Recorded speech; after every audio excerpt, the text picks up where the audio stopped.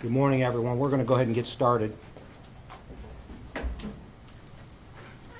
Everybody ready? My name is George Meier. I'm the Stark County Sheriff, and we wanted to do a media update on what started out as a missing person case yesterday afternoon.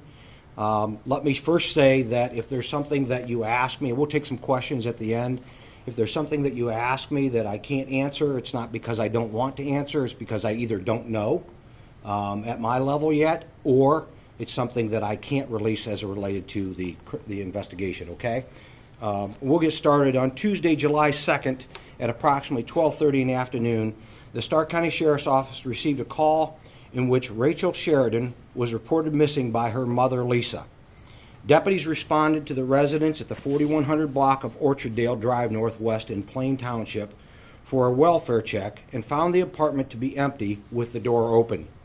Deputy discovered areas of apparently of the apartment to be suspicious and proceeded to obtain a search warrant of the residence in connection with the disappearance of Raychel Sheridan.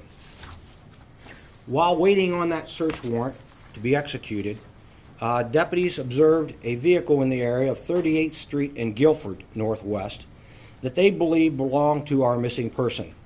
Deputies immediately initiated a traffic stop and determined the driver to be the live-in boyfriend of Raychel Sheridan, Sean Goe.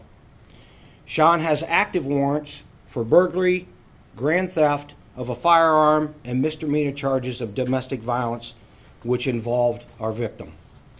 Sean Goe fled on foot after exiting the vehicle and was pursued by deputies. A canine was also deployed to the scene in an effort to locate Goe, but deputies were unable to locate him, which was in a dense wooded area.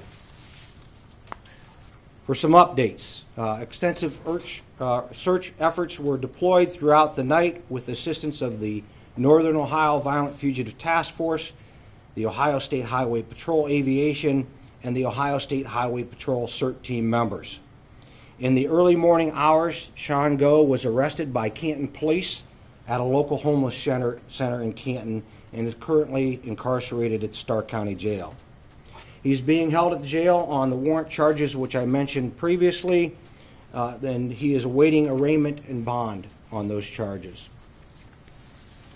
As a result of the search warrant that was executed at the apartment, Raychel Sheridan and Sean Goe, evidence of foul play was discovered. Detectives determined that Sheridan was murdered inside the apartment. At approximately 9:24 a.m. today's date, Canton sanitation workers located a body believed to be that of Raychel Sheridan in the southwest area of Canton.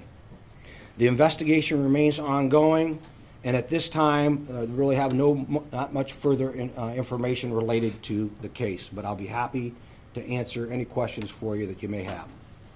Sheriff.